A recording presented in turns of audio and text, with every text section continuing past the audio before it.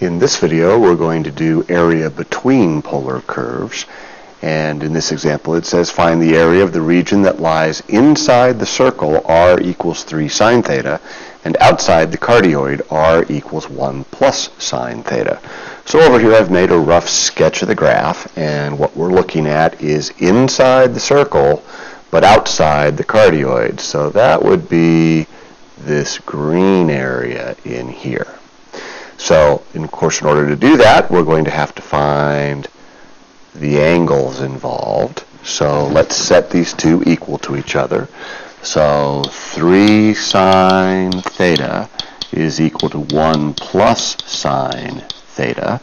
Subtract over 2 sine theta is 1, divide sine theta is 1/2. Sine is 1/2 in quadrant 1 at pi 6 and in quadrant 2 at 5 pi 6. So now we know that we're dealing with that part between pi 6 and 5 pi 6. And you might have been able to guess that from the picture. So now let's go ahead and set up our integral.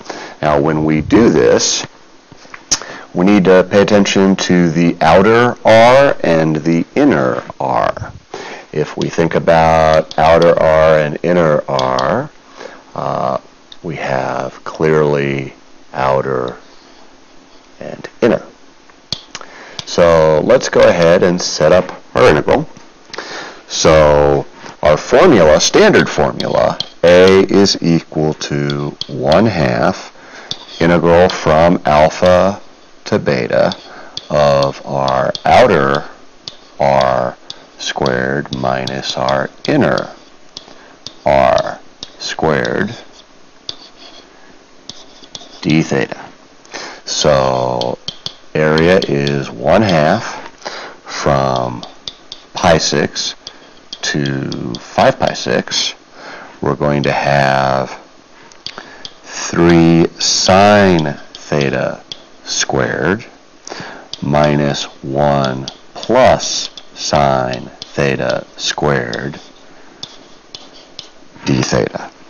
Now, if they're allowing us a calculator on this one, which we hope they will, then let's go ahead and type that in. Once again, make sure that your mode is in polar mode.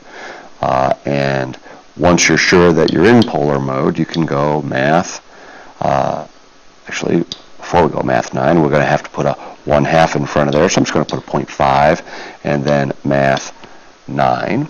And we're going to go from pi 6, so pi 6 to 5 pi 6.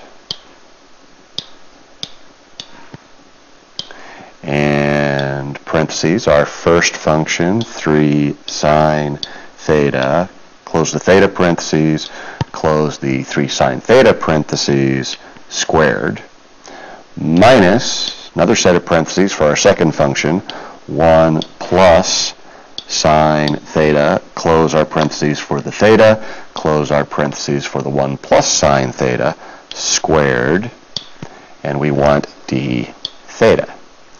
And if we do that, we get 3.14159264. Hey, does that sound familiar?